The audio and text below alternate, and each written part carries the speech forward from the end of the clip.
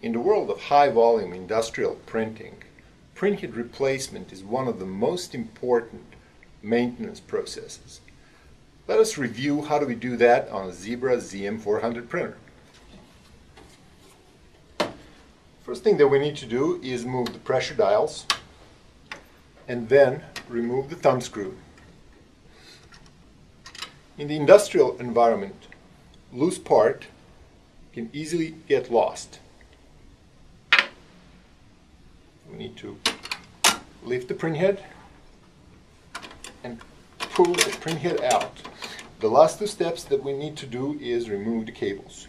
We should be able to put this printhead back in the same way as long as we find that thumb screw. Let us review now how to replace the printhead on Intermac PM43 printer. Intermac PM43 printhead is a magnetic printhead, easily removable without any tools, jigs, or most importantly, loose parts. The only thing you need to do is disconnect these two cables. Printhead installation is also very easy.